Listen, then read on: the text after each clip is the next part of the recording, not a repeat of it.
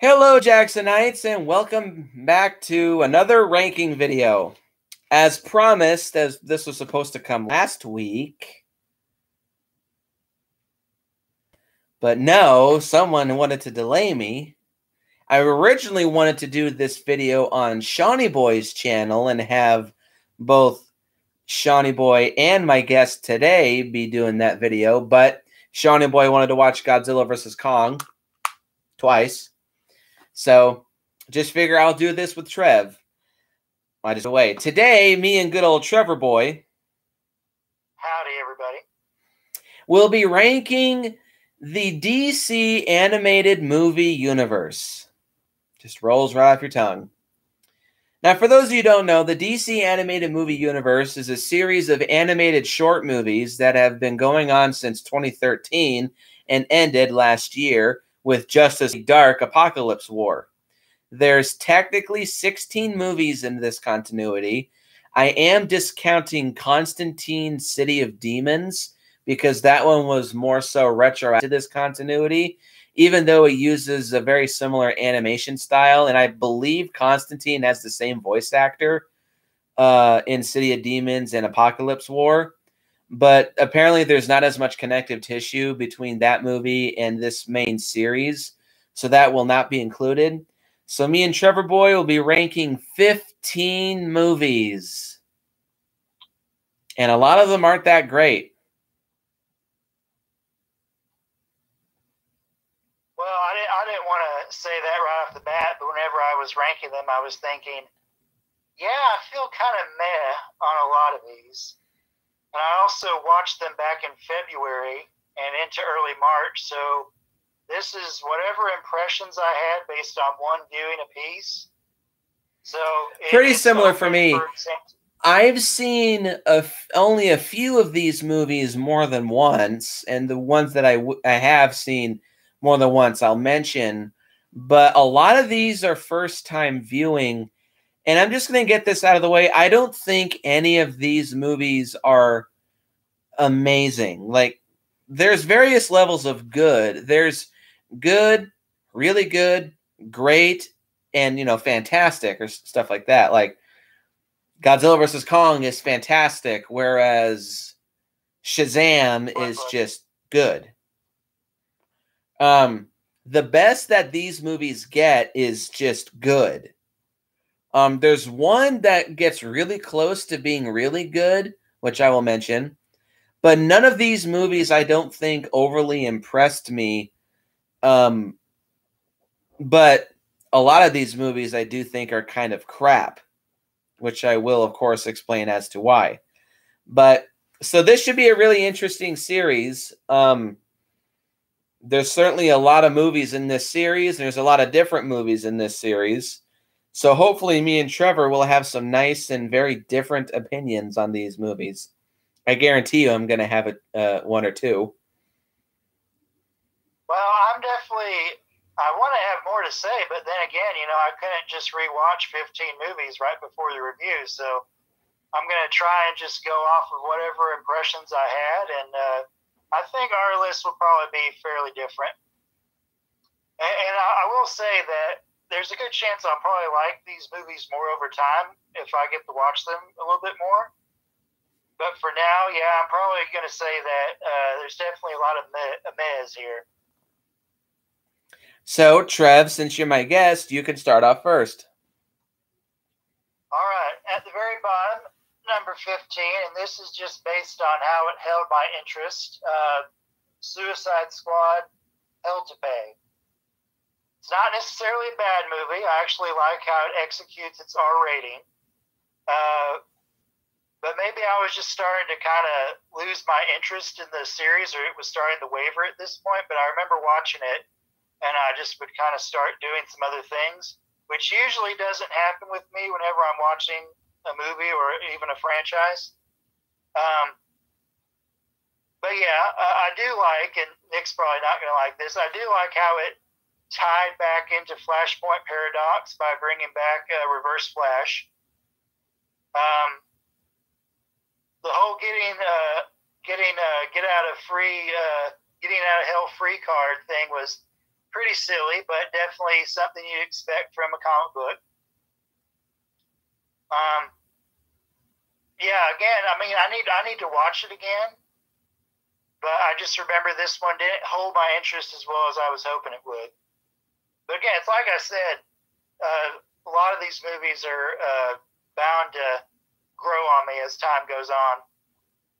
I think I killed them, ladies and gentlemen. It's like I said, I figured this one was actually probably higher on your list. Does anybody have a defibrillator? That's one of a few of these movies that I really, really liked. Hey, it's like I might change my mind. But here, you tell me what. Well, yours is going to be higher up then, isn't it? Like way higher. Okay, well, we'll get to that then. All right, so 15?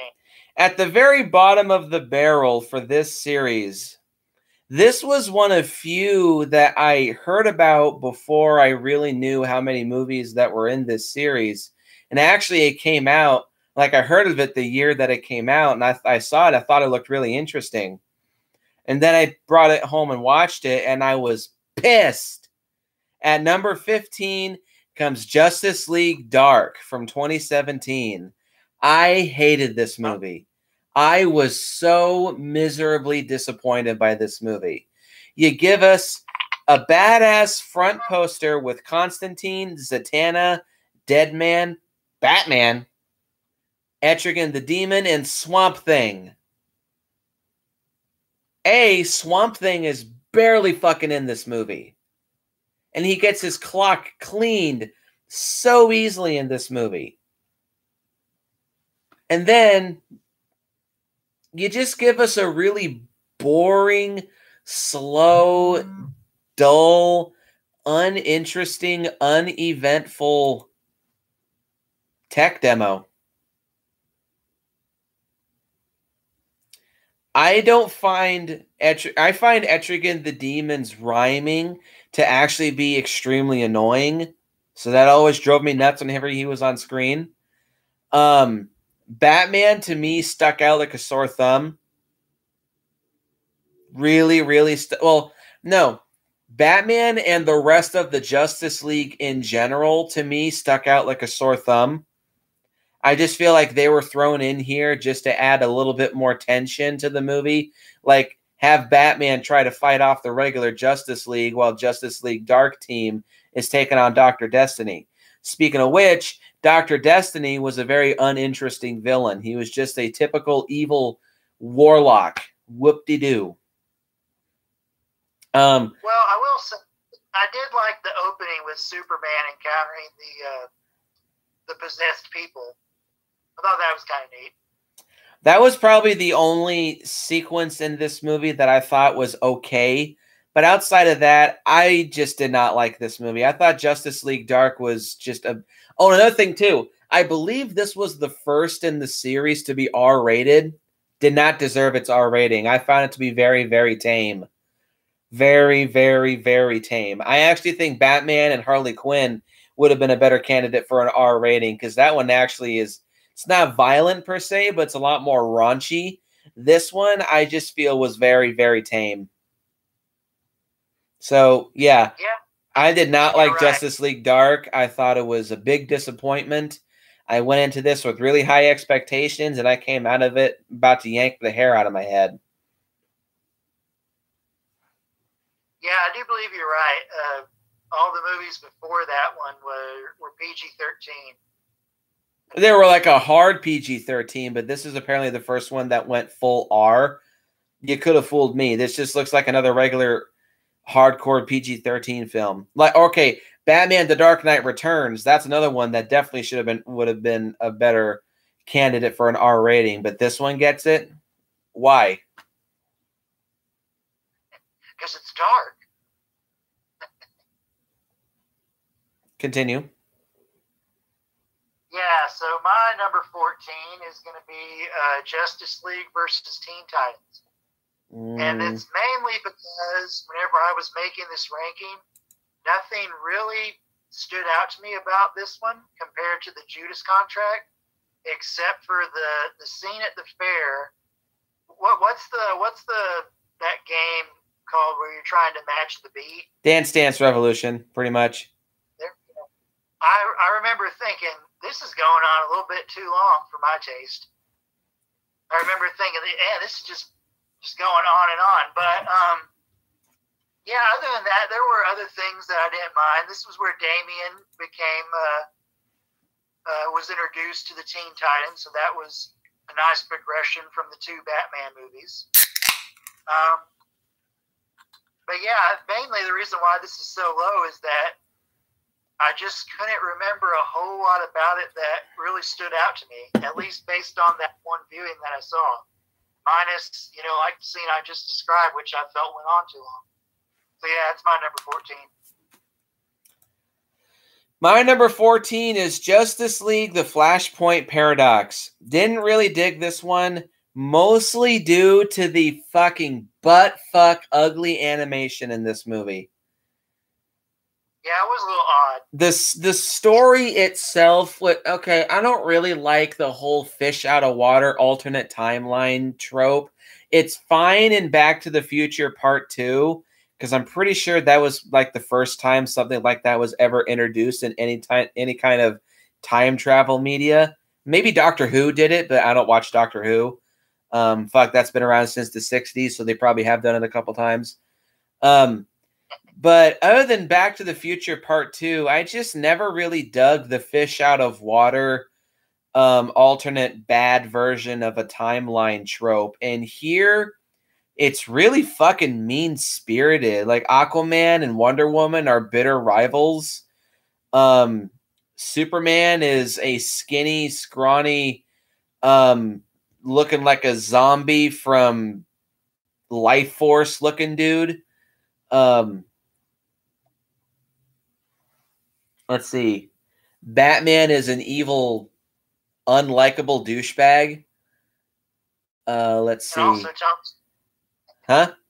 And also Thomas Wayne. The design for Cyborg is fucking terrible. There's a couple decent action scenes in this movie, but other than that, I just really did not dig Flashpoint Paradox. It mostly had to do with just the god-awful animation. It was so fucking terrible. And they also absolutely wasted Kevin Conroy. He's literally only in 2 scenes, and I'm pretty sure he has like 4 or 5 lines in the whole movie. Yeah, that's right. I almost forgot he was in it. And they also wasted Captain Atom, whom is one of my favorite DC heroes, and is and in my opinion, one of the most underrated DC superheroes. Yeah, I didn't dig this one. Although Meadow did get a big kick out of seeing Mira get her head cut off by Wonder Woman. But yeah, I just didn't dig Flashpoint Paradox. Thought it was mean-spirited, a little boring, kind of slow. I don't like the alternate timeline trope, and the fucking animation in this movie is just abysmal. Gotcha. So, my number 13 is going to be Batman Bad Blood. So's mine. Yeah, So, didn't dig this one. I thought it was kind of unnecessary and pointless. Well, I do think I like it a little bit better than you, but there were some things that felt like they came out of left field. Like Talia al Ghul's evil scheme in this movie. Well, at first that took me aback, but then I thought about it and realized she was brought back by the Lazarus Pit, so she's technically kind of crazy now. But no, what really threw me off was the fact that she cloned Damian. Yeah, where's that coming from? Yeah, and I was thinking, why don't you just make that Bane? Because I was thinking he gave off a Bane vibe. Very much so, yeah. In fact, that's who I thought he was. And then the twist that he's a Damian clone came around. I was like, wait, what? This guy's totally Bane. Well, yeah, what gave it away, or what made you realize it wasn't Bane, unless they were doing their own version, is the fact that his mask had like these small bat ears, almost bat ears. Yeah, so and I just remember this is the one where there's several different additions to the Bat family, right? Batwoman, whom her character feels totally forced, and nothing's done with her for the rest of the series until she gets unceremoniously killed off in Apocalypse War. Yeah. Same for Batwing. Totally pointless. Yeah, well, I really liked Lucius Fox in the Nolan movies, so I thought it was cool that there was some kind of story going on with him, even though this is his son. I like the design for Batwing. Don't get me wrong. I like the idea of a tech-heavy version of Batman, who's pretty much like this version of Falcon from Marvel. Yeah, pretty much. Yeah, I like the design and the idea. Just the name is Batwing, because, you know, the Batwing is actually one of Batman's vehicles, so it would be like, he probably should have a different name, but at the same time, I can't think of what else he'd be called. But I actually did kind of like that whole idea of additional Bat people, quote unquote. But I just thought some of the villain plot just felt totally random and comic booky in not a good way. No, it felt a little too ridiculous and a little too simple, and it just didn't feel properly fleshed out. This felt, another thing about this one too, this felt really like a big filler episode.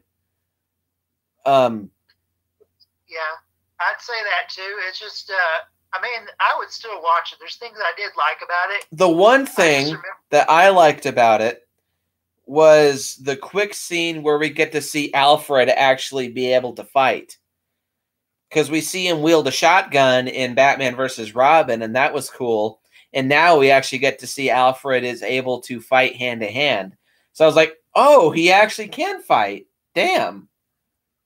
I thought that was cool. And a couple of the action scenes were pretty good. Like Batwoman versus Talia at the end was a pretty good fight. But yeah, this one I just didn't really dig very much. It was a bit too uninteresting. It also felt very much like it was trying to be a backdoor pilot for a Batwoman spinoff movie, but that never came to be. Yeah, I'll just say that again, going through, because I think I watched all 4 of the Batman movies in one sitting.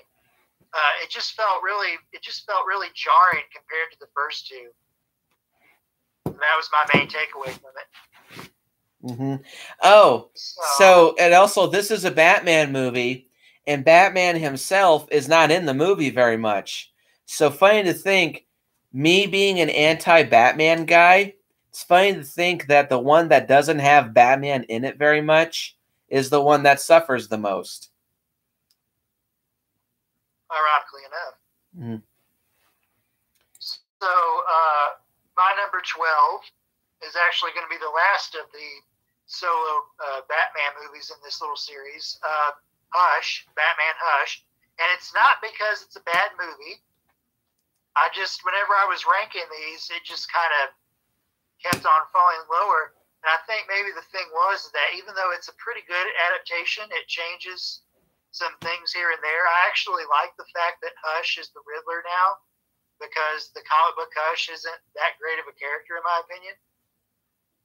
So I thought it was interesting that they just decided to merge the Riddler and Hush characters instead of them being in league with each other. I thought might as well just make it the Riddler.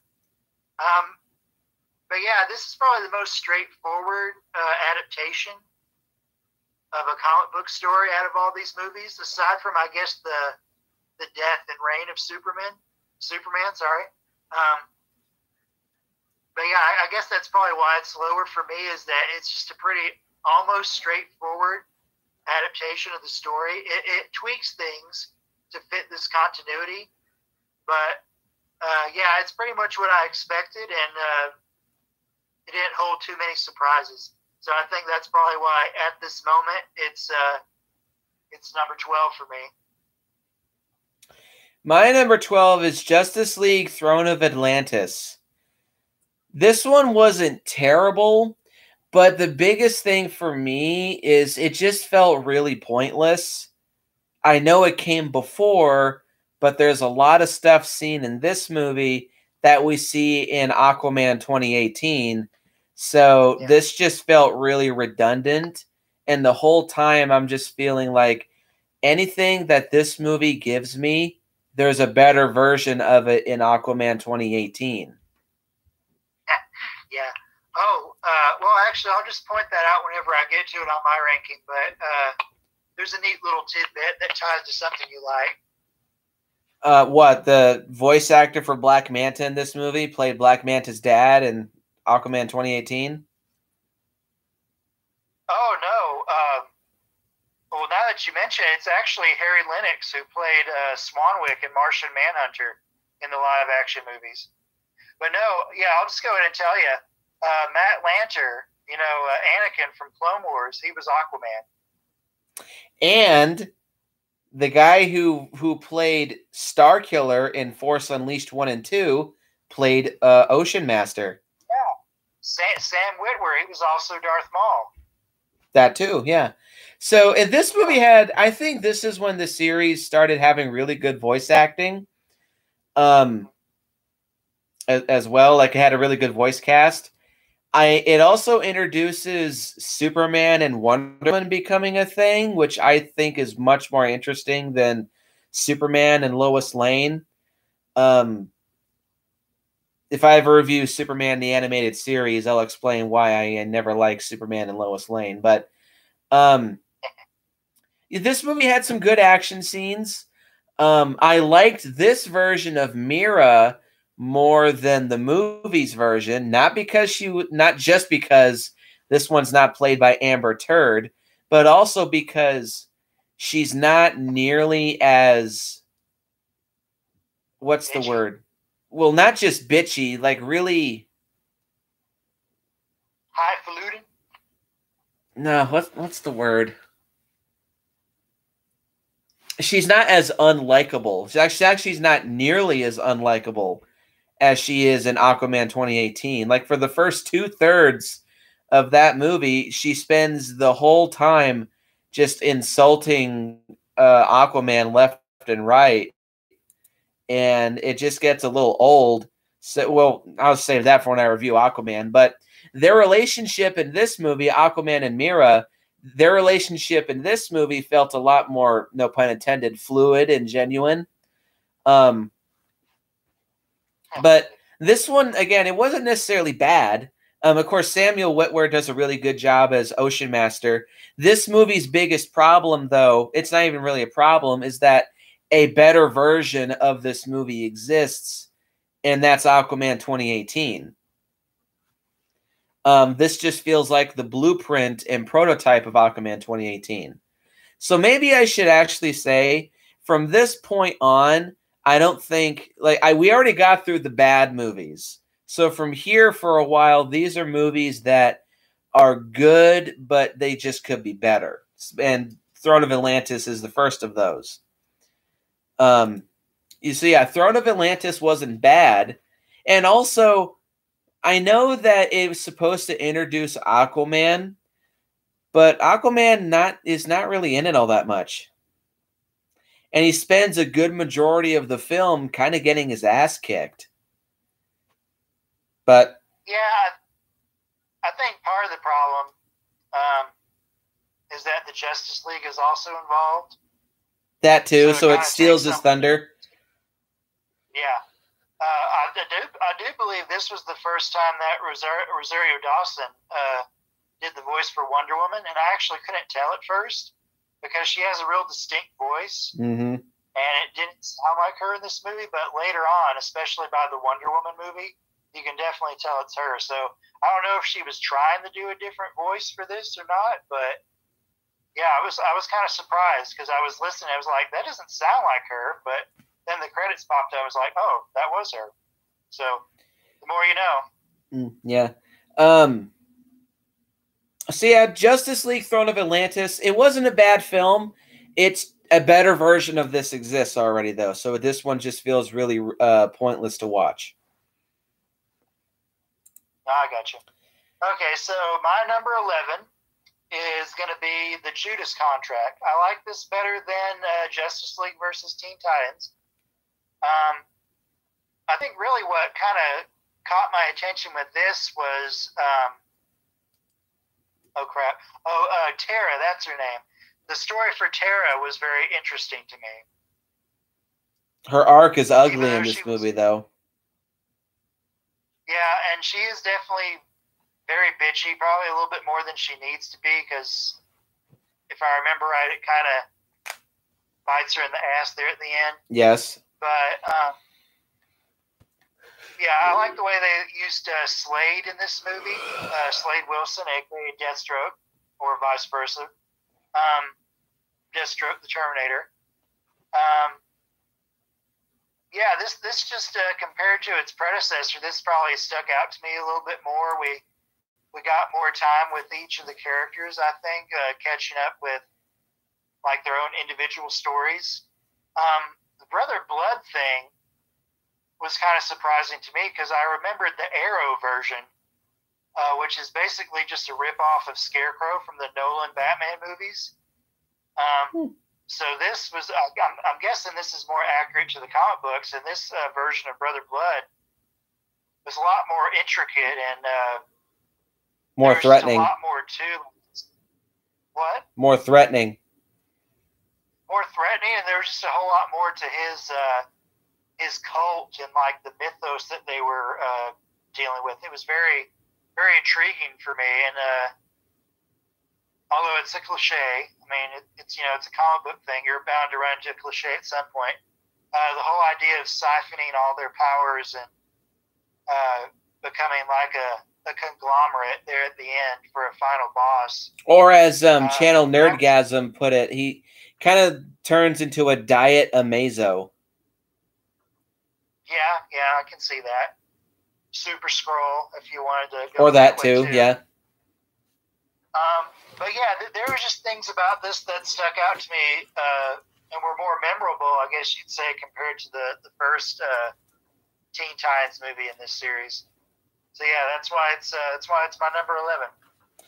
My number 11. This is going to be the one that turns the most heads because for some reason this one is just so highly regarded in this series. Sorry, Shawnee boy. My number 11 is Justice League Dark Apocalypse War. Okay.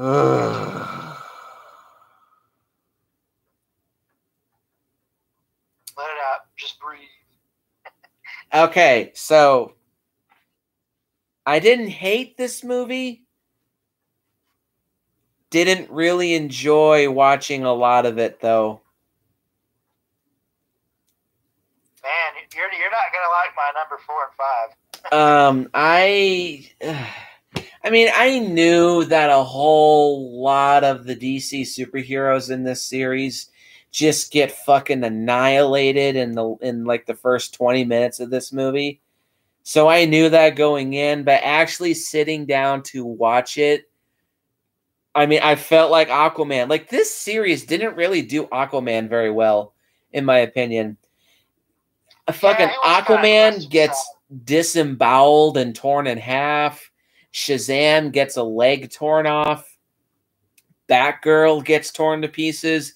Bane gets torn to pieces. Batwoman gets torn to pieces. Black Manta gets ripped in half. Let's see. Harley Quinn, King Shark, and Captain Boomerang and Lois Lane get blown the fuck up. Lex Luthor gets impaled. Green Lantern gets killed, I think, somehow. Mira, Martian Manhunter, Wonder Woman, and Starfire get turned into cybernetic freaks. Nightwing gets killed and brought back insane in a Lazarus pit. Like, the fucking filmmakers must have had some kind of angry, massive hate boner for the entire DC pantheon in this movie because fuck me. This just felt so evil angry and mean-spirited, the first 20 minutes of this movie just makes me feel like utter dog shit. And turns, I know they explain it later in the movie, but turns Constantine into the most unlikable prick douchebag of the entire series.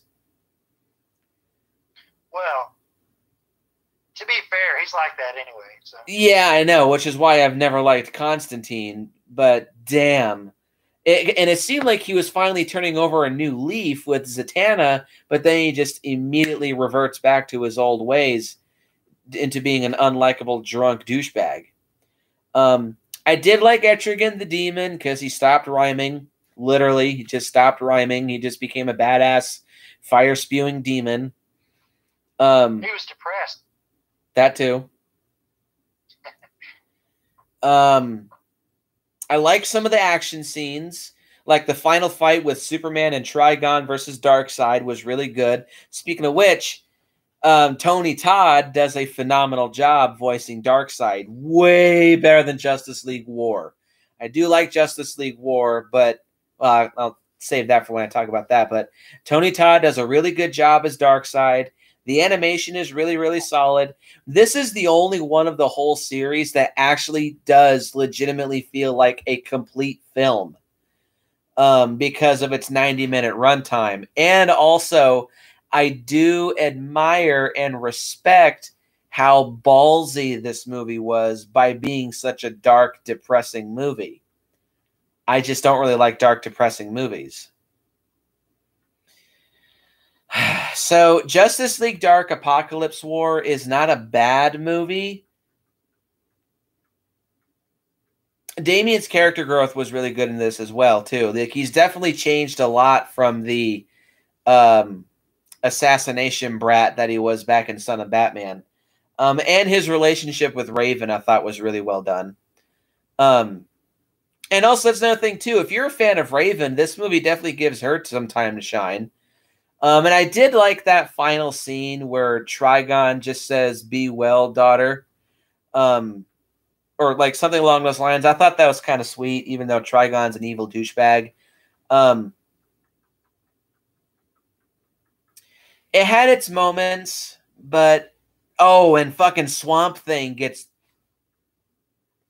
of all the superheroes in this movie, aside from Martian Manhunter, Swamp Thing is the one that gets the most nerfed.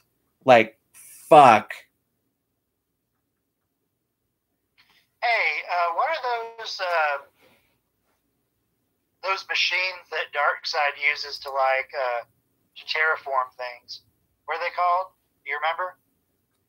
I do not know. But I agree with Shawnee Boy. This movie really needs a part 2. Because that's another thing, too. They kind of just leave it on a fuck you ending. Kind of like Gamera 3 or Shin Godzilla. Just leaves it with a fuck you cliffhanger ending. And you all know how much I like those. Not at all. So, yeah, Justice League Dark Apocalypse War. I really don't see myself revisiting this movie very much.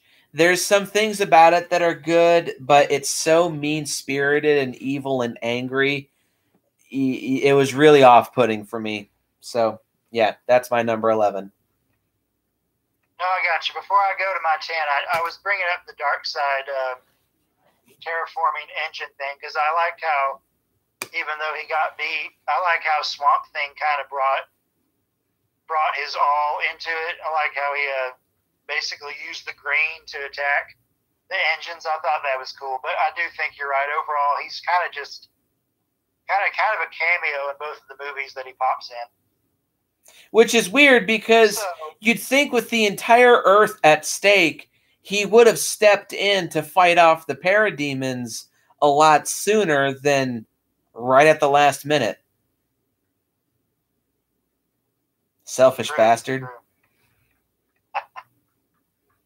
Well, hey, I mean, Constantine was kind of scolding him for that. But yeah, I see your point. All right, so cover your ears, Nick. This is my number 10. I'm not going to say a whole lot about it because we've already talked about it a fair amount. My number 10 is Flashpoint Paradox. And the main reason is because I've always liked the Barry Allen, Nora Allen storyline. That's always resonated to me. And I think that even though what's kind of frustrating about the movie is that they don't specifically say that Reverse Flash was the one who was responsible for her murder. Is this Reverse Flash or is this Zoom? Well, I keep on calling it Reverse Flash because in the CW universe, which is the first time I saw him, they made Reverse Flash and Zoom two distinct characters. Because I think they are just two distinct characters. Actually, yeah, they are. There's Reverse Flash and there's Professor Zoom. Yeah, or just Zoom. Which is what's frustrating. Oh, okay. Like, Reverse Flash was what he was called with Barry Allen, I do believe, but the Wally West Flash... his nemesis is Zoom. This is Zoom. Yeah. I definitely like what they did with Zoom on the CW series, where they made him like this dark, pitch black monster version of the Flash, and he was voiced by Tony Todd. I thought that was really cool. But that's another conversation. Mainly it's just the whole, really the source material, and I think they do it fairly well, is why I like Flashpoint Paradox. And it's also what this whole franchise sprung from. I think Nick brought up some good points about problems with it. The animation is kind of off-putting compared to the more streamlined, well, pretty much all the other movies after this had the same style. Though, again, Meadow did get a big kick out of watching Mira get her head cut off. And it's funny you were saying that Aquaman was pushed to the side because he's either pushed to the side or he starts off a major dick, which he is in this movie. Yes. But until Aquaman 2018, which makes him into a legit hero. Yeah, exactly. So all those things aside, this is number 10 for me, mostly because I just like the whole background story for the Flash. So yeah, and I do think that, as opposed to Nick, I actually do think some of the alternate what happened if this happened kind of things are interesting. They only scratched the surface with the Thomas Wayne, Martha Wayne, Joker, and Batman compared to the comics. Yeah, that's another thing too. Like that's an interesting turn of events. So again, I think it's a problem with the fact that these movies aren't very long. They probably could be longer. Oh, and that's a universal flaw that all of these movies have, is that they're too fucking short. Notice I haven't been bringing that up. All of these movies are way too fucking short. But with these, just kind of seems like Warner Brothers is, well, lately they've been doing movies that are over an hour and 20 minutes. So I'm a little bit more forgiving now. But a lot of these, like Batman Bad Blood, not counting its credits, it's like an hour and 10 minutes. Yeah.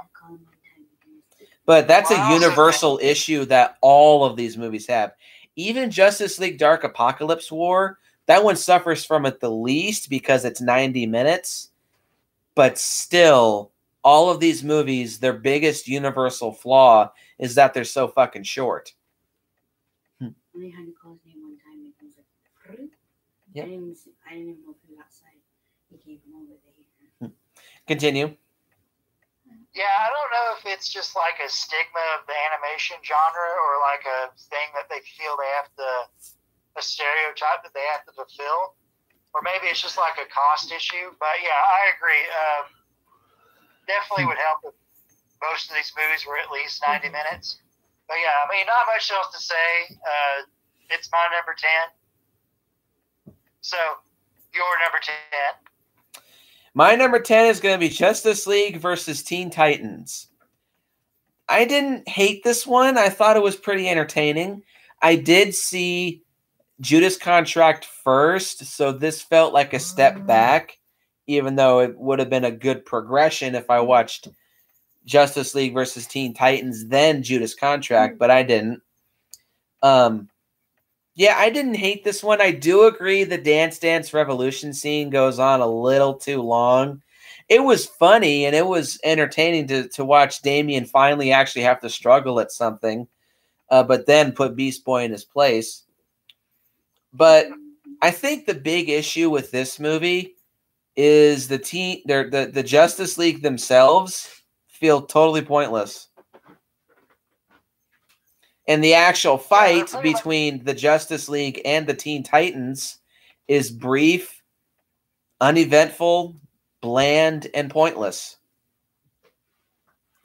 I think it's mainly a marquee value kind of thing, or like they feel that since they've done at least a couple of Justice League movies already in this franchise, they figure that if they're gonna introduce something new, it's kind of like a bridge kind of deal, maybe.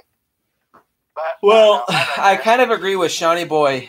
Is this movie should have just been a Teen Titans movie.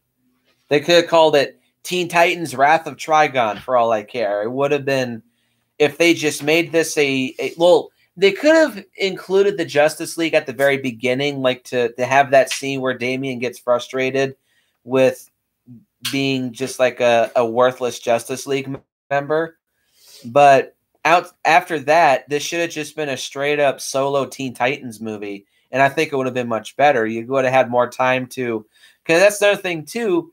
You don't really have time to get to know the Teen Titans team as much as you do in, well, I'll talk about that later. Even in the original, because one of the biggest things I find very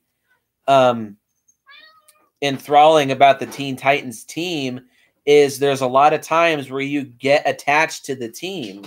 Well, they're a bit more relatable too, because there's a whole lot of teenagers that can watch the Teen Titans, and that just makes them fun and entertaining to watch. Here, they just kind of felt like the most bare bones minimum of the Teen Titans dynamic here, and what we have is decent, but I just feel like there could have been more done with it. And if they removed the Justice League, more could have been done with it, and this movie could have been better. But outside of that, what we do have is good. All the Raven stuff and Trigon stuff is really good. The possessed Weather Wizard and possessed Superman is a really cool concept. Trigon himself, he has a badass design, and he definitely does come off as a threatening villain.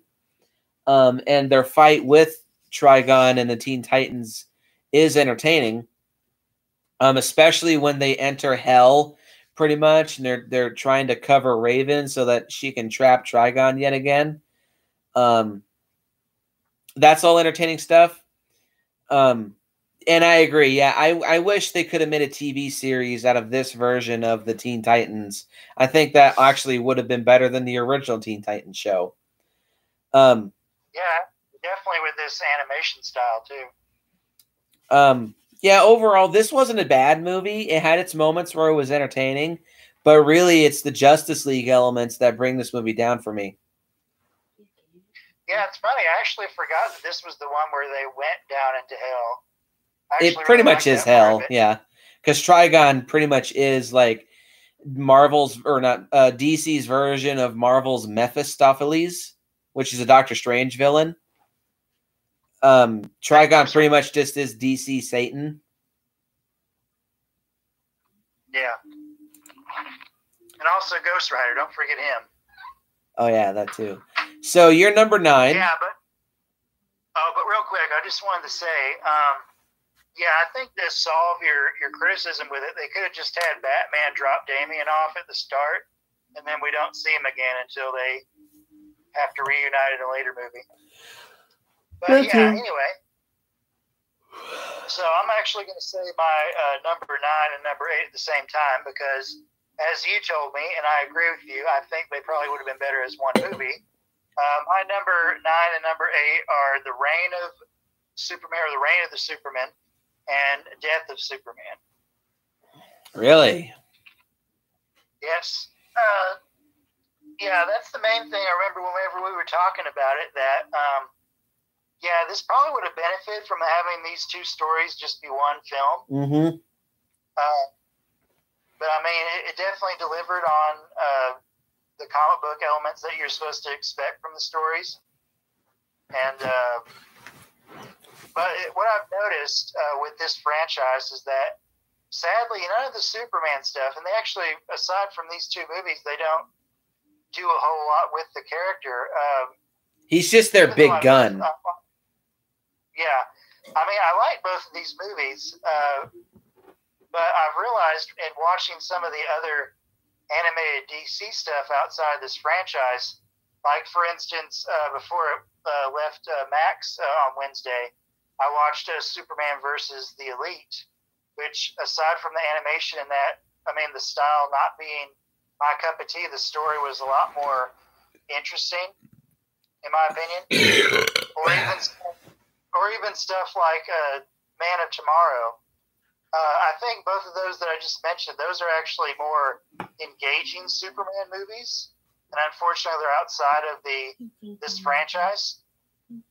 But yeah, I still like these particular stories from the comics. That's why these movies are about halfway for me on the ranking. So yeah, not much else to say. The main thing is that it probably would have been better as just one movie. Mm-hmm. Agreed. So you're number 9. My number 9 is going to be Batman Hush.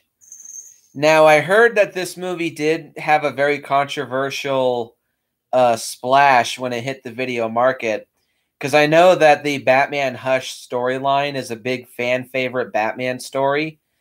The thing is, I've never read the Batman Hush story. I knew of the changes going into this. So I went into this movie being a little cautious, and I actually ended up enjoying it quite a bit. I thought it was a pretty decent Batman movie. And ironically, I think this is like the 3rd or 4th from the last in this series. And this movie was when finally Jason O'Mara finally started to grow on me as Batman. Because I really don't think Jason O'Mara does a great job as Batman, except for this and another Batman movie, which I'll talk about. This and that other one. But here specifically, we get to finally see a different side of Batman other than just being the strict, stern, stick up your ass, stick in the mud. Like, we finally get to see him actually give a damn about someone else. Well, Damien counts too, but that's a given. That's his child. But we finally get to see him interact with someone that he actually cares about. We get to see a different side of Bruce and Batman other than just the vigilante. And I found that to be really refreshing. Not to mention the relationship between Batman and Catwoman, I thought was actually really good and really engaging. And when she leaves him at the very end, I found that I thought that stung quite a bit. Yeah. The action scenes too were really, really entertaining. If you're a big Batman fan, there's a lot of references to various Batman villains that this movie has. Like, you see Bane, Penguin, Mr. Freeze, Mad Hatter. Oh no, Mad Hatter. Never mind. He was in Batman Bad Blood. Just overall, though, there's a lot of references to Batman lore in this movie. Now, the twist at first that Hush is the Riddler instead of Thomas Elliot, was that his name? Yeah. At first, I thought it was kind of stupid.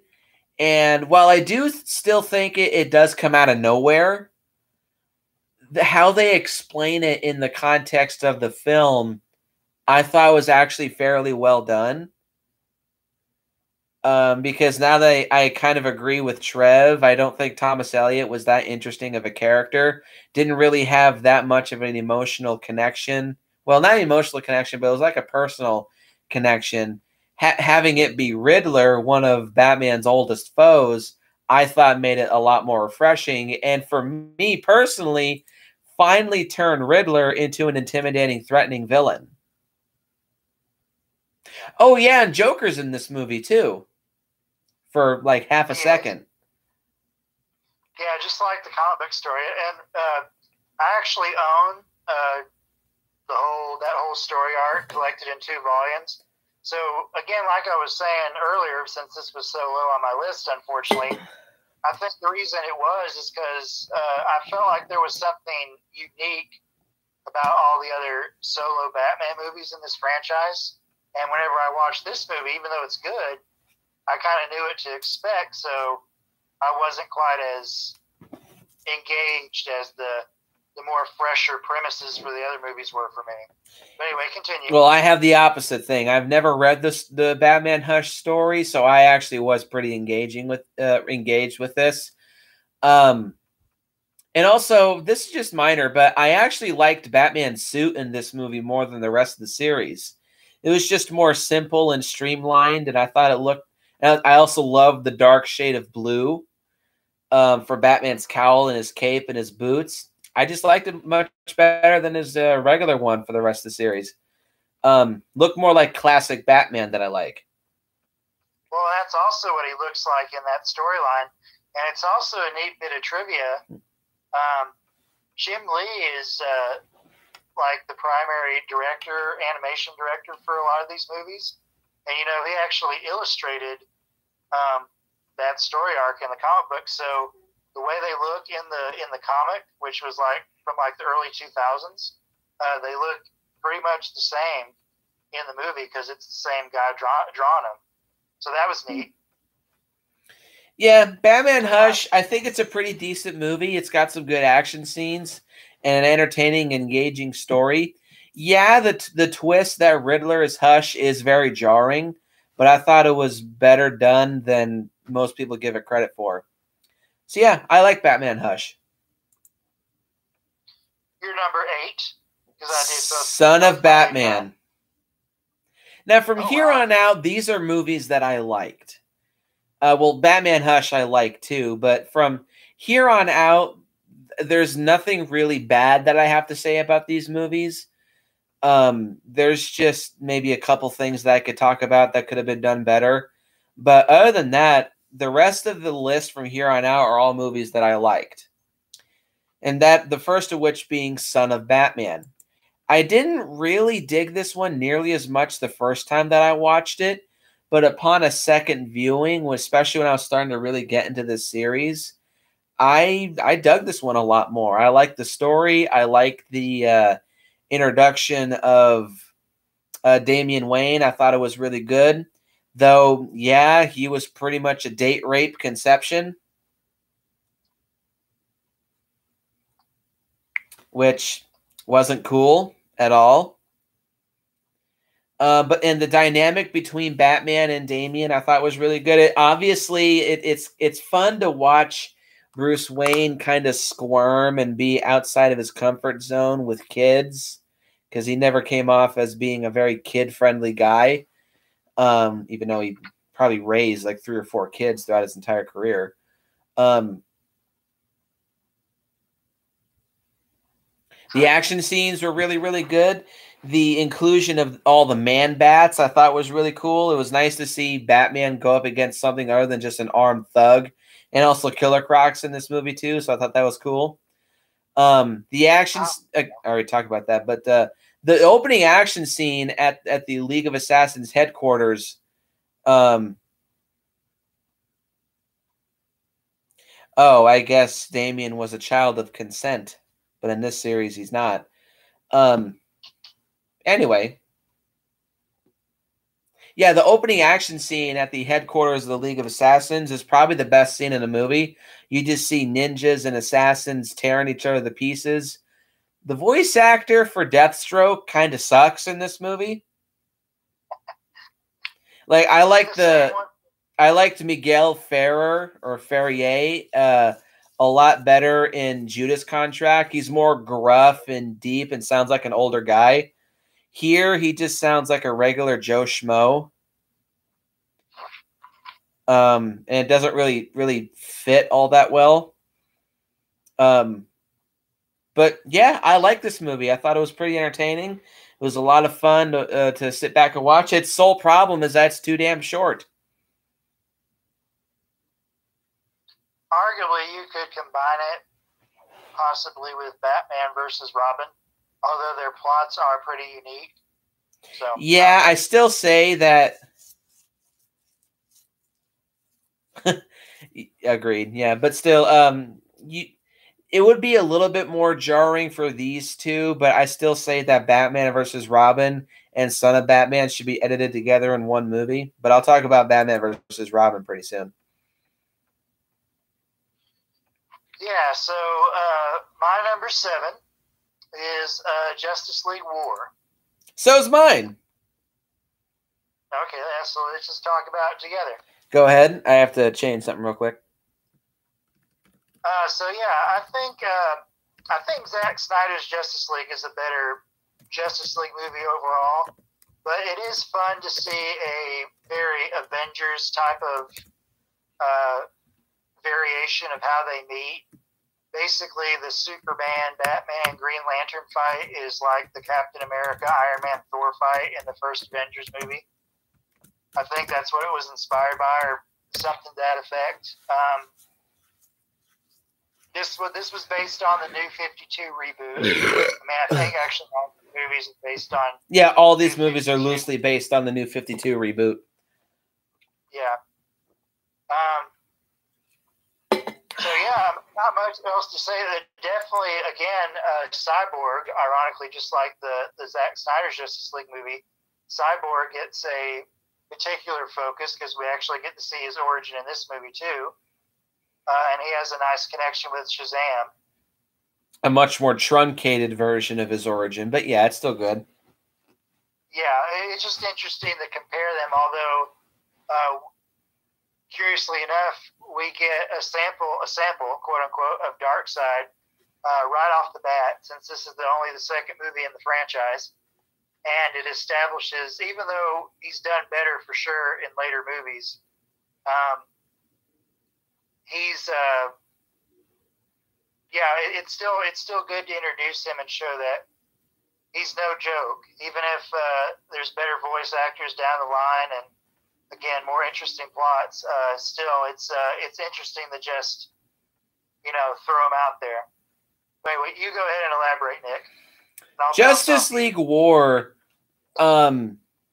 So real quick, I want to say that the biggest inspiration for doing this video is Channel Nerdgasm. He did this video way back in 2020 when Justice League Dark Apocalypse War was fresh. But I've rewatched that video a few times, and now that I've seen all of these movies, it inspired me to do this one. Justice League War was number 14 on his list. So that really stuck out to me as like, oh, wow, really? This one is so low? So I went into this one a bit cautious as well. I came out of it enjoying it quite a bit. It is rushed. It's way too short, which is the biggest issue that I have.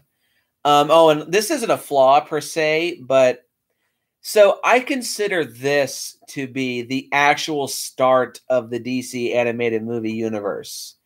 Yes, there's elements in Flashpoint Paradox that are referenced later in this series, but it's way later in this series for one thing. And also the designs really don't coalesce with Flashpoint Paradox in this one. So I considered this to be the real start of this series, and I do think it's a very, very good start. The biggest problem that I have with Justice League War is Darkseid himself. As a badass threat, he's fine, but it's his voice and just his demeanor and persona that is not executed very well. He looks and sounds like a giant robot. Yeah. Straight up, just looks like a giant robot. He walks like one, moves like one, and even talks like a giant robot. And for me, this felt like a very phoned-in, lazy portrayal of Darkseid. The voice is really the one that kills it. It's really gravelly and gutturally, and it doesn't really sound like a natural voice. And maybe they did it to make Darkseid sound otherworldly, kind of like with Swamp Thing in the original Swamp Thing TV series. But there it kind of worked. But here, It just stuck out like a sore thumb, and it made Darkseid look not like an alien, but a robot.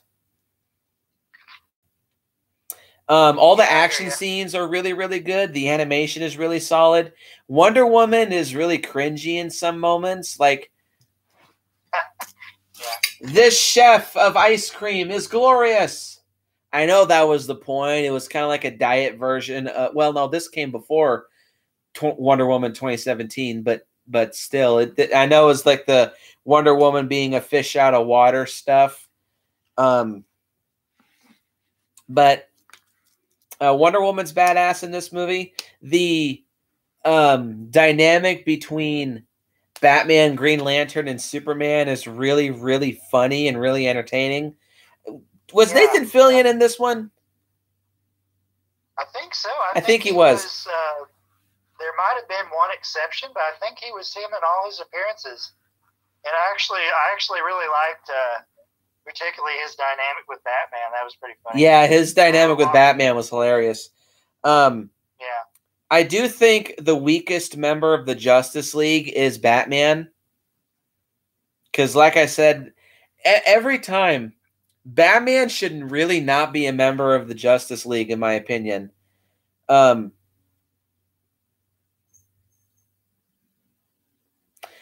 He always feels like the one that... Oh, it wasn't Nathan Fillion in Justice League War. Okay, thanks, Sean. Batman, to me, will always be the biggest example of a stick-in-the-mud character, especially with the Justice League. He does not belong here, in my opinion. Every other member of the Justice League has some kind of superhuman ability. Then you just have Batman, who's the boring human.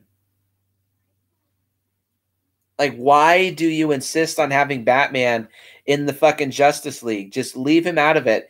You should have brought in Martian Manhunter, because he shows up in 2 or 3 other movies later in the series, and they never explain where he came from. Like, where did Martian Manhunter come from? Yeah, it's like where the hell did he come from? It was Justin Kirk, apparently, who did the voice of Green Lantern in this movie. But no. Oh yeah, it was Justin Kirk.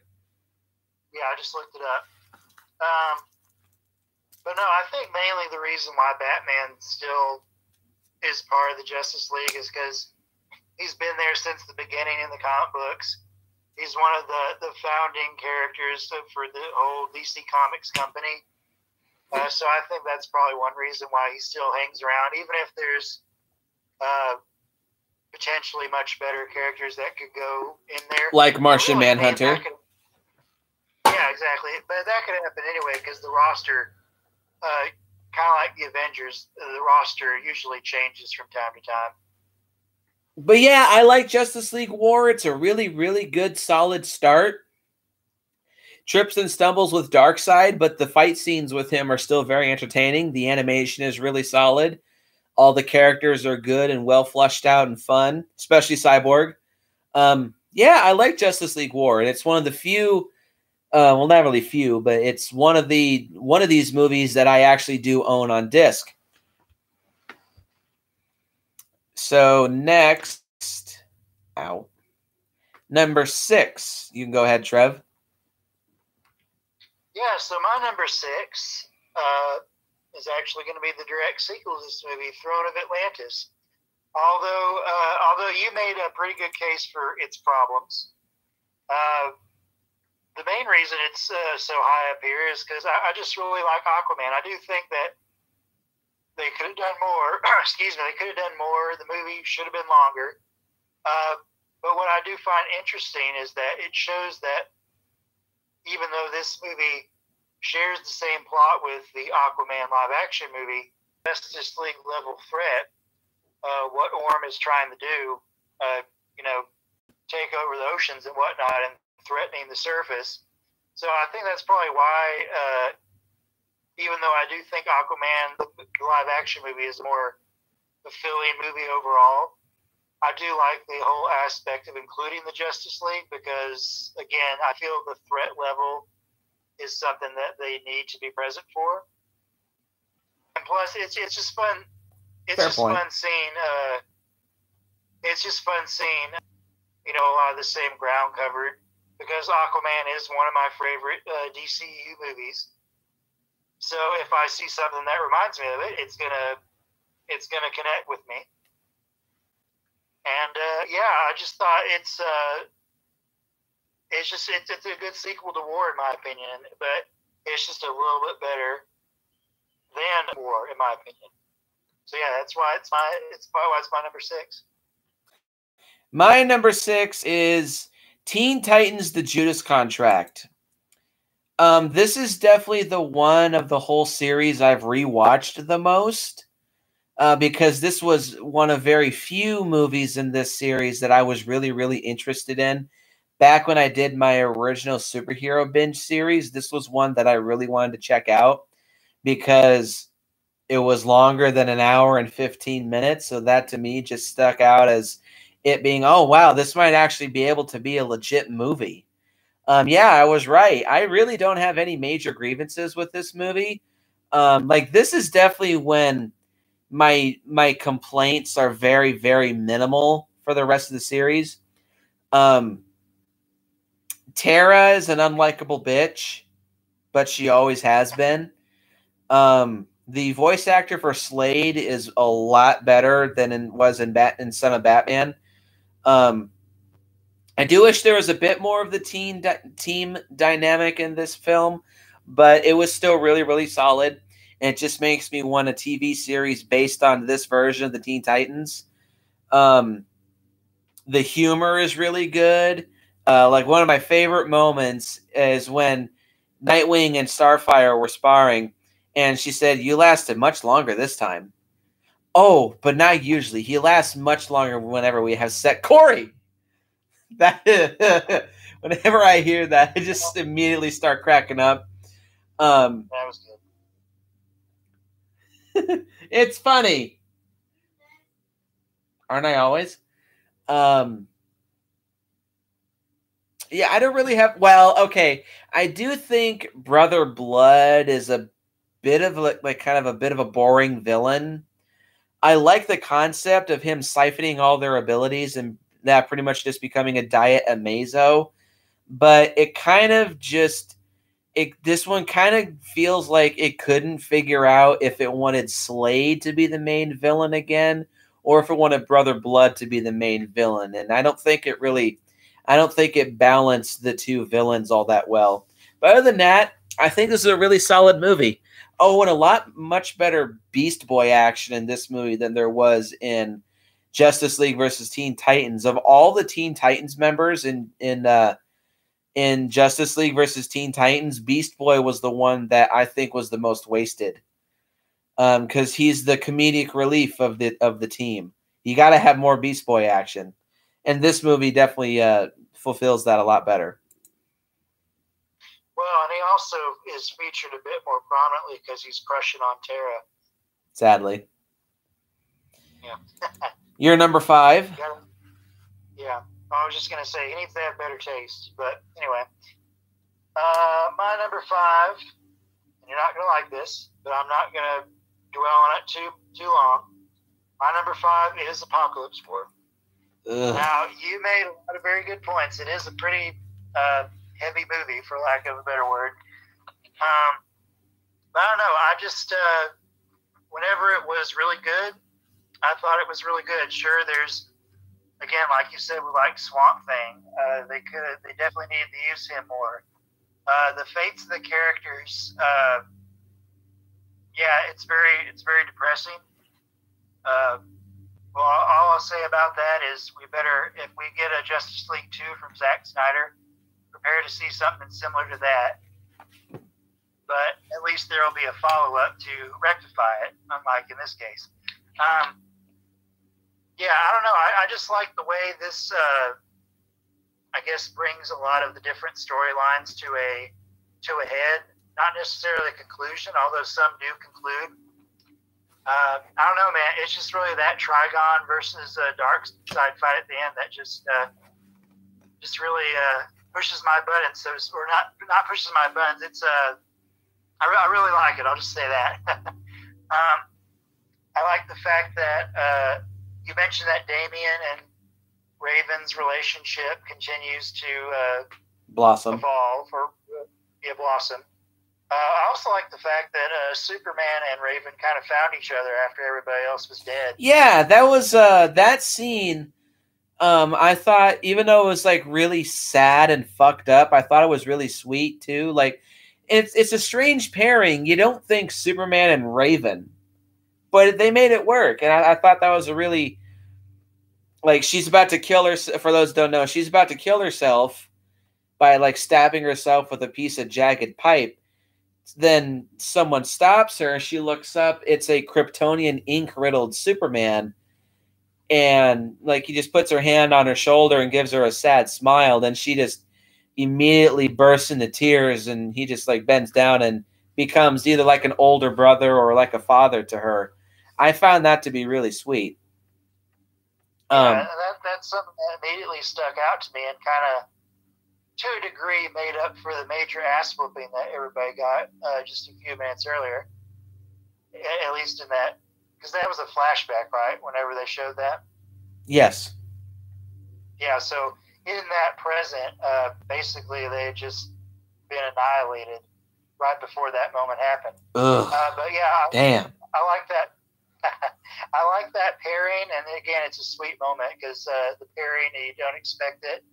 And it's very in character for Superman to do something like that. Yes. Because there's actually a very similar moment from, I don't know the exact story, but yeah, there's another moment like that where he prevents somebody from committing suicide. That's just very, very in character for Superman. It again makes him likable. Mm-hmm. But yeah, again, I'm not going to say too much. I don't know. I just felt like as a conclusion, more or less, for this particular franchise, I felt like it fit. And again, I do agree. It's definitely something you have to be in the right mood for, if you ever are in the right mood, if at all. Yeah, exactly.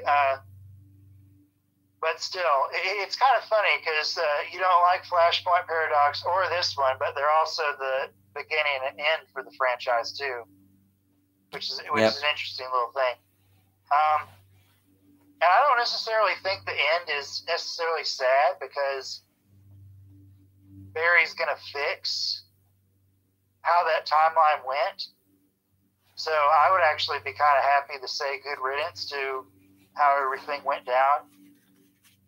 Because, Justice League War is the start of yet another timeline from the end of Paradox. And unfortunately, it ended up pretty shit. But that's because Darkseid showed up right off the bat. And this was the logical conclusion for that, it would seem. So, my headcanon, I'm just going to say this is my headcanon for DC movies from here on out, animated ones. I'm going to think of them as the start of the new timeline that Barry initiated. Like Man of Tomorrow? I don't think that, yeah. And in fact, even that movie could work as the origin for the Superman we see in this franchise. It's very open for interpretation. But yeah, not much else to say. I mean, I was just, I was happy with what I saw if this had to end. So yeah, that's why it's my number 5. Happy overall. Oh, and, it's fucked up still, but Apocalypse War does take advantage of its R rating very, very well. Yeah, and again, I think aside from Constantine being fairly present, that's another reason why they put the Justice League Dark title in there, because it could have just been Justice League Apocalypse War, but I digress. My number 5 is Batman versus Robin. I really dug this one. I went into this movie, again, really expecting just another Son of Batman. Like, it's decent. It's too damn short. But I remember the first time I watched this, I remember thinking, oh, this actually feels more like a complete movie. It's only an hour and 20 minutes. Damn. They did it very well. And I mentioned that in my original review with Shawnee Boy when he was on his lunch break, which I'm pretty sure I made him 20 minutes late to work. Oops. Oh, well. The action scenes in this movie are really, really, really solid. Probably my favorite, aside from the Wayne Manor fight, which is really, really solid, is Batman's first fight with the owls, with like the undead owls. Even though Batman gets fucked the fuck up, he still fucks them the fuck up too. Though I have to question, why wasn't Batman's suit equipped with body armor? Like, why wasn't... That's one thing I really liked about the Batman Arkham Knight series, is that his bat suit clearly has armor on it. It may not be metal, but it's gonna stop blades and bullets. This bat suit just looks like it's made out of tough cloth. But whatever. The fight scenes are really good. The story I thought was really solid. The Court of Owls stuff I thought was really, really, really well thought out.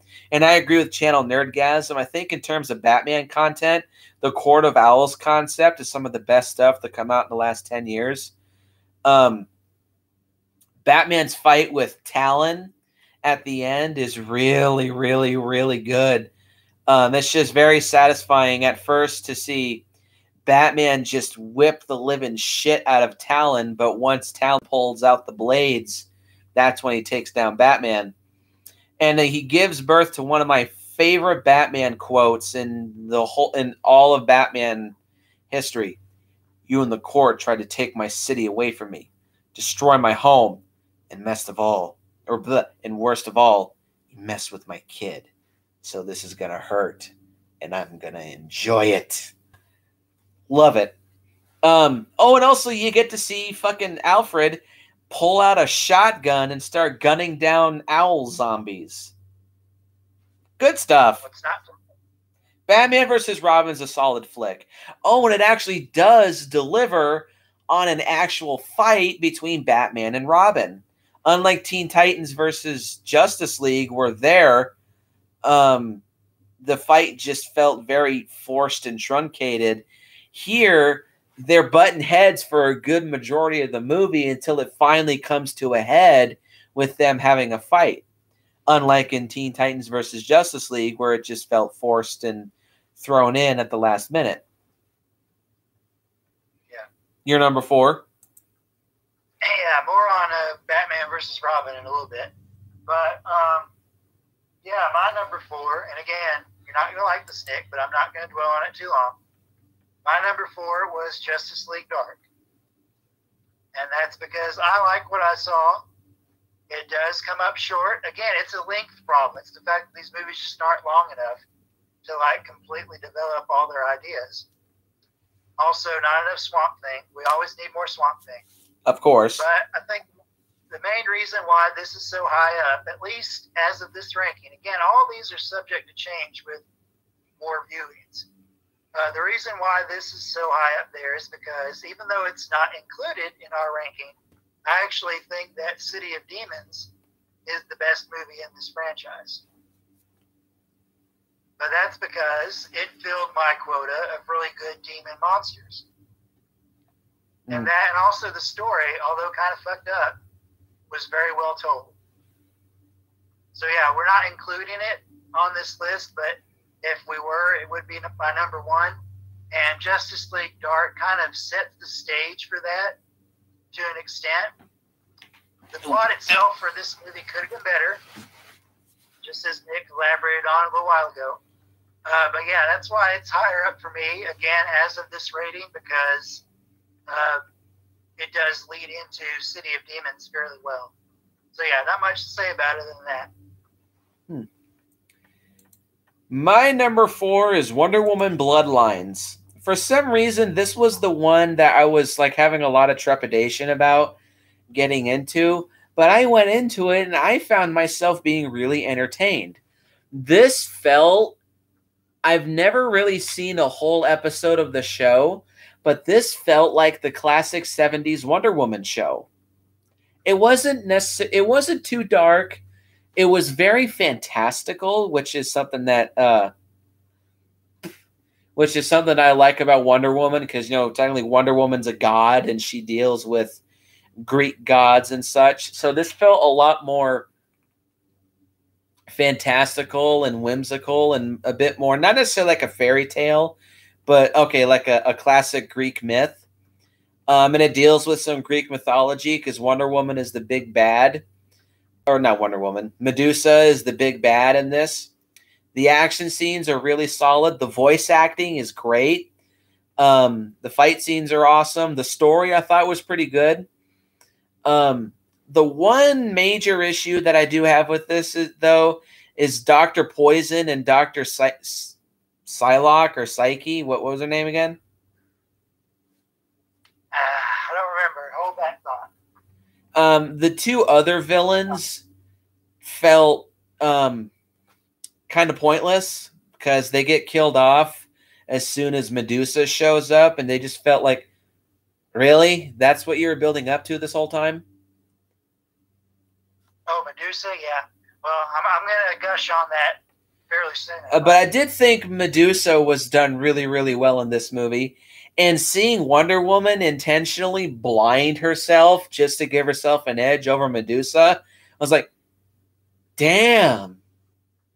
That's some... Yeah, because this was R-rated too, right? No, this was PG-13. It was definitely of a more intense PG-13.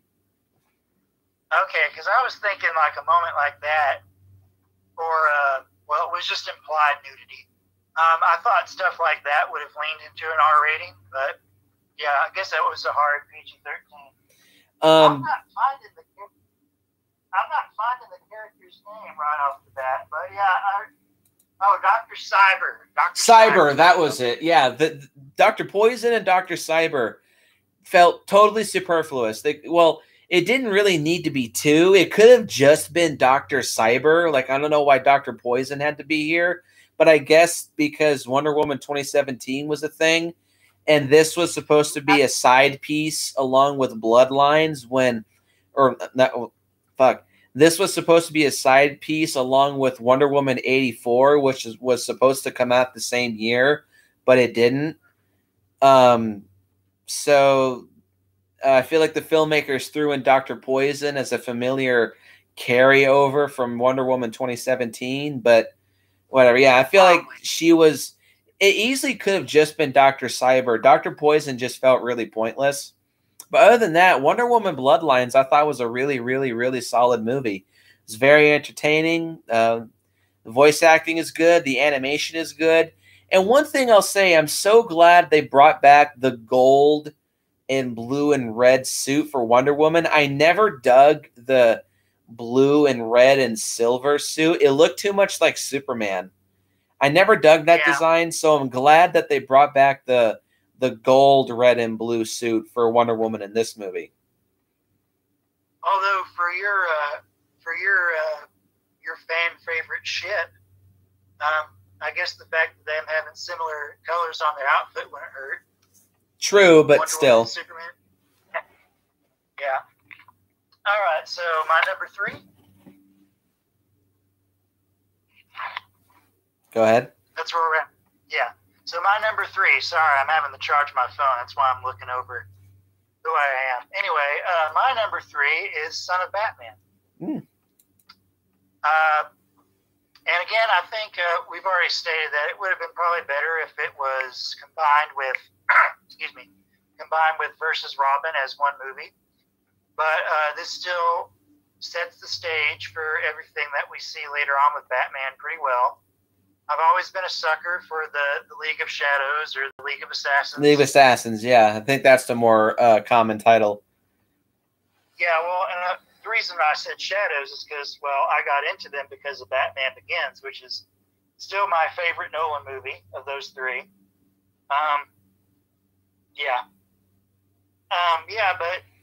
But Ra's al Ghul or Ra's al Ghul, there's... it's Ra's. Ra's al Ghul. Yeah, Ra's.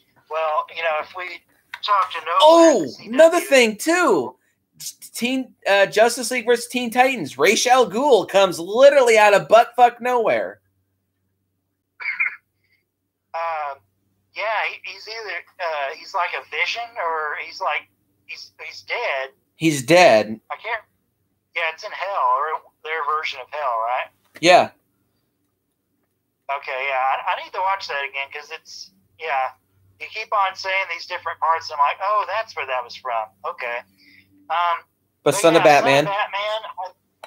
I think I think Batman versus Robin is better, as I will elaborate on here in a second. But this does set the stage well, I feel, and yeah, it's a good introduction to Damian Wayne.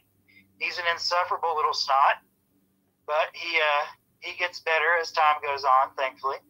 I like Alfred's quote. He's been out there since 4 a.m.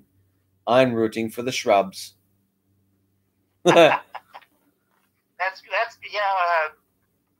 even in Bad Blood to an extent, it's always great just seeing how the Bat family interacts with each other. Mm-hmm. At least in my opinion, the dialogue, you can tell that they've, even though Damien's like the new recruit or the new addition, you can tell everybody else has known each other for a long time. Mm-hmm. So they have good rapport. So yeah, anyway, my number 3 is Son of Batman, and I will get into the Superior movie here in a second, but your number 2. Is it my number 2? No, 3. Oh, that's right. Sorry. Excuse me. My number 3 is Suicide Squad Hell to Pay. This was, aside from Apocalypse War, the biggest one that I was having trepidations about getting into. And I remember 15 minutes into... Oh, no, it wasn't even 15 minutes. It was just the pre-credit sequence.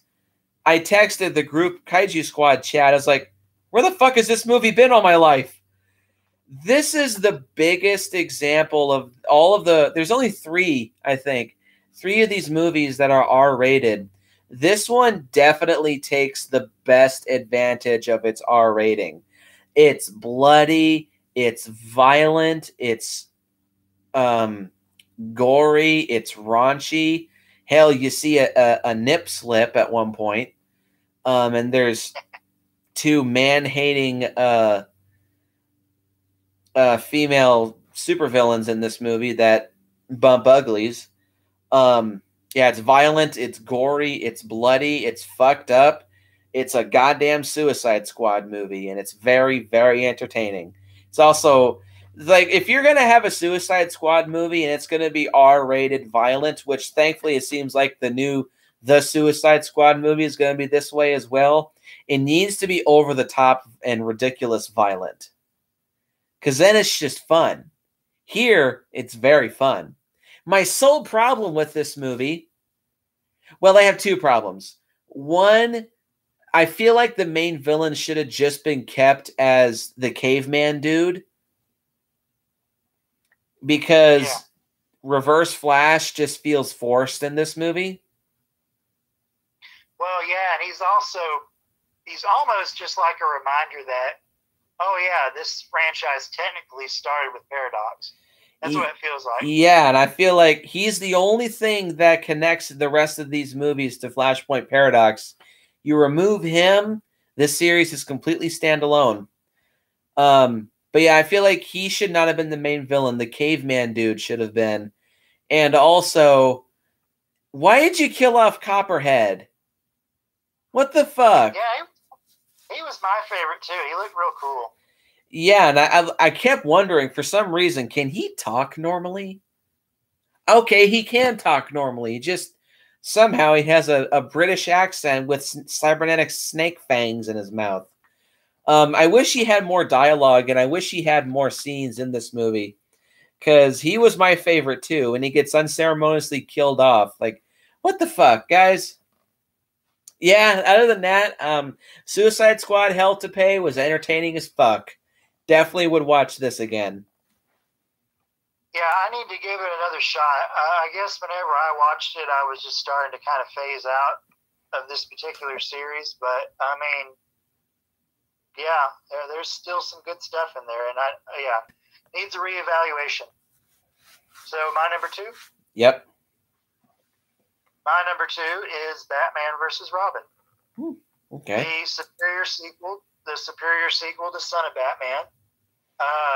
Really, I think what it is I just really like the subplot with the Court of Owls and the kind of not a dichotomy, but kind of the foil, the character foil that Talon has with Damian.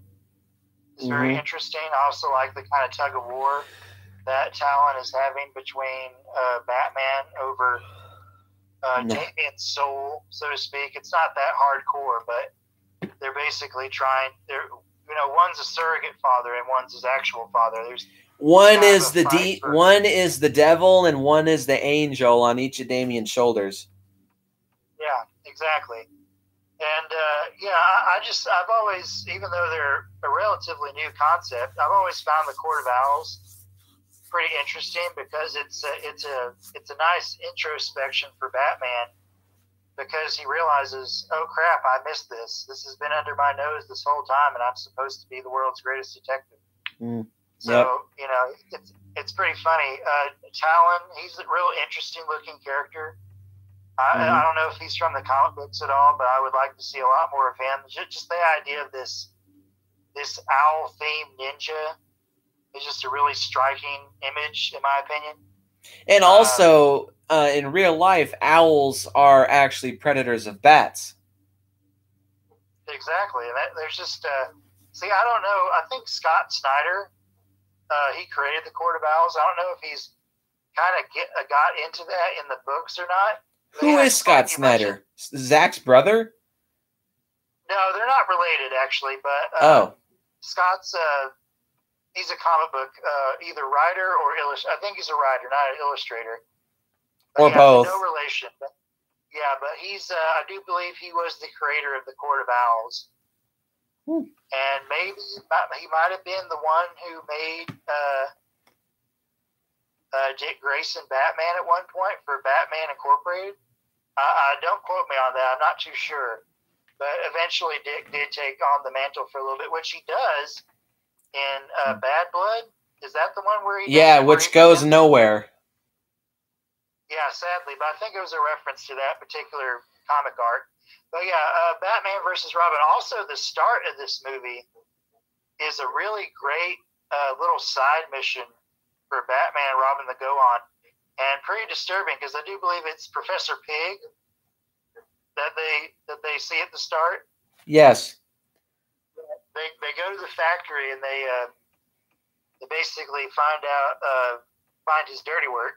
The skeleton. And I did like that scene where, like, Batman is trying to open up to Damien and say, "Hey, let's watch a movie together." I thought that was kind of sweet. Go ahead. I just thought that was kind of sweet.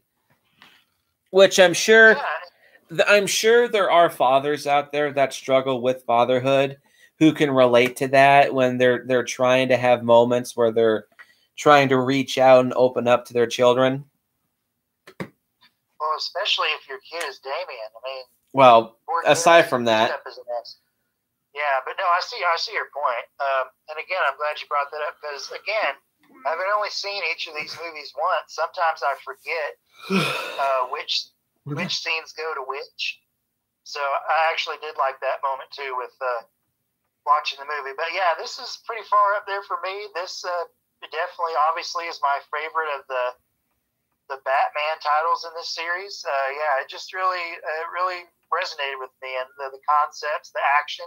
I mean, you got into that, Nick, talking about it. I would actually go out on a limb and say this is probably one of the best Batman movies overall. So yeah, I'd agree with that. Yeah. So I'm going to talk about my number 2 and 1 at the same time because they go into each other, like how Trev talked about them. Number 2 is The Reign of the Supermen, and number 1 is The Death of Superman. There's nothing wrong with these movies. I just did prefer The Death of Superman over Reign for one main thing. The Death of Superman, of course, includes Doomsday, but the whole movie is just one big, long action scene that has a few moments where it takes a break just to catch up on the story and also build some mystery and suspense. But other than that, the whole movie is just full of action. Now, Reign of Superman, A, takes advantage of its longer runtime. B, has a bit more of a complex story. C, has more fan-favorite Superman characters, being Cyborg Superman and Superboy, which he gets fucking nerfed in Apocalypse War 2. Ugh. Yeah. Um, Eradicator. And Eradicator too, which he wasn't originally just like a hologram character in the original story. I think he was a separate entity that tried to take up the mantle of, because in the original, I have read the Death of Superman storyline. There he was called the last son of Krypton. Because like there's 4 separate individuals that take up the title of Superman. There's, well, not counting Supergirl, she was there too. There was, of course, Superboy, Steel, which they introduced Steel, I believe, in Batman wasn't Batman Bad Blood. No, it was Justice League War. Oh shit, my phone's at 15%. Yeah, but they introduced him in Justice League War, but they finally bring him back and introduce him as Steel in this movie, which he's totally badass. Then, of course, there was the last son of Krypton, or the Eradicator. And then there's, of course, Cyborg Superman. And he's a really, really solid, threatening villain. As I've said before, I think Cyborg Superman is one of the best villains in this whole series because he's pretty much an evil version of Superman. Aside from General Zod, the ultimate example of that is Cyborg Superman. And also is a really nice connection between having him be Hank Henshaw from the Death of Superman and bring him back as the villain. Which, again, I really do think these movies should be edited together as one whole movie. I think that's a big missed opportunity. But the biggest reason why Death of Superman is number 1 is just because the whole movie is just one big, long action scene. Especially the actual fight between Superman and Doomsday. I don't like it quite as much as Superman versus Doomsday in Superman Doomsday, but this is a much better adaptation of that storyline, and in its own way, this one is really, really, really solid. It's more violent, it's more gritty, it's a bit more emotional, and it's also a bit longer, too. I think there it's like 5 or 6 minutes long. In Death of Superman, it's like 10 minutes long, and it's fucking brutal. And how Superman kills Doomsday is freaking badass as shit. Twists Doomsday around by like a flying punch. Twists it all the way around. Crack. And I do like that over the course of this fight, Doomsday just gets more and more and more monstrous looking. And it's badass as fuck. So yeah, my number 1 favorite of this whole series is the Death of Superman. This was the one that I went into figuring, I think I'm going to like this one. And I was right. I dug the shit out of this one. Yeah, I really wish they had been higher up, and they might go higher up the more I watch them, especially since, I've really become a big Superman fan over the years. But yeah, anyway. So you can probably guess what my number 1 is. Nope. Because there's only one left. Wonder Woman Bloodlines. Oh, okay. Duh. And the main reason, and I was shocked by this, whenever I was watching it, I was thinking, man, I really wish both of the live-action movies had been this good or had engaged me as much as this movie did. And I don't know, it's just the weirdest thing. I think I prefer the whole idea of Themyscira being discovered in the modern day more than in World War I or II, which usually it was is one in the comics. Oh yeah, it Or is the too, old because show. Wonder Woman is very Yeah. similar to Captain America in that sense. Yeah, that's the reason why in the live action movie they changed it, is because they were trying to avoid the comparisons. They still happened, unfortunately, but watching Bloodlines, I was thinking almost kind of like the live action Aquaman movie. Just in case you don't get the chance to do a sequel, fire all your bullets, as the great Zack Snyder once said. And I feel like this kind of puts almost all the really great Wonder Woman villains all together. I mean, some of them are kind of superfluous. And I do think Silver Swan was put in here because she kind of resembles the golden armor suit that Wonder Woman wears in '84. Again, to kind of tie in with the movie had it came out in 2019, which was the original plan before it got delayed. But no, yeah, I also really liked whenever Diana was staying with the archaeologist and the whole relationship she had with her daughter. See, I went into this not knowing that Silver Swan, was going to be in it. So I was thinking, are they going to do Cheetah? Because the animated version of Cheetah, at least in this universe, she has red hair instead of blonde. And the girl, I can't remember her name, Vanessa. Yeah, that was it. Vanessa, she has red hair, and I was thinking, are they going to do, is this going to be Cheetah? Of course it wasn't, and the main reason I was thinking that is because, spoiler alert, in Wonder Woman 84, there is this kind of jealousy thing going on between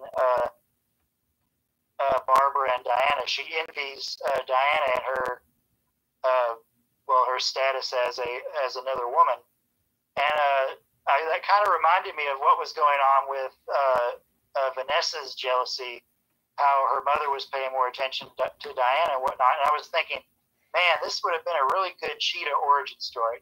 Unfortunately, it wasn't, but Cheetah still showed up, and that was cool.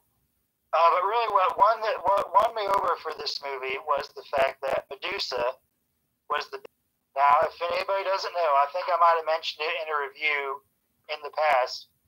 The original Clash of the Titans is my favorite movie of all time, and one of the best scenes in that movie is the Medusa scene. So that obviously, and it that left an indelible impression on me. So anytime I see Medusa in something, I'm like, oh, cool, there she is. And for one thing, in this movie, she grows to be pretty much kaiju sized. So I thought that was even better. It's just like, this is like my dream scenario for Wonder Woman to go up against something. And yeah, just all these various elements. There's a Minotaur, a talking Minotaur, which should have been used a whole lot more. Oh yeah, that's a shame. They could have taken him along to Themyscira and use him to take on like a grunt or something. But yeah, kind of a shame they never used him after that funny knockoff Alfred Butler scene. Yeah, just like the perfect sidekick character to bring along on like a mission or something. That's another one where I would be like, oh, man, I would love to see him in live action. Stuff like basically every almost this whole movie, I was thinking, man, I really wish this was the live action Wonder Woman movie. That's mainly the reason why it's at the top of my list, is because it impressed me so much. It's the one of these animated movies where I'm like, yeah, I actually prefer this to the DCU version. Not to say that the first Wonder Woman is bad, but I just prefer how this did her origin story more. So yeah, that's why it's my number one. All right, I got to wrap this up. Trevor's about to die here. So that's our ranking of the DC animated movie universe. I certainly had a lot of fun doing it. Go check out Trev's channel and check him out on thefictosphere.com. Look forward to future videos from us. Post your comments down below and let me know what you think. Hit the like button and hit the subscribe button and share this video with your friends. And as always, go out and watch some superhero movies. And I will see you guys in the next video.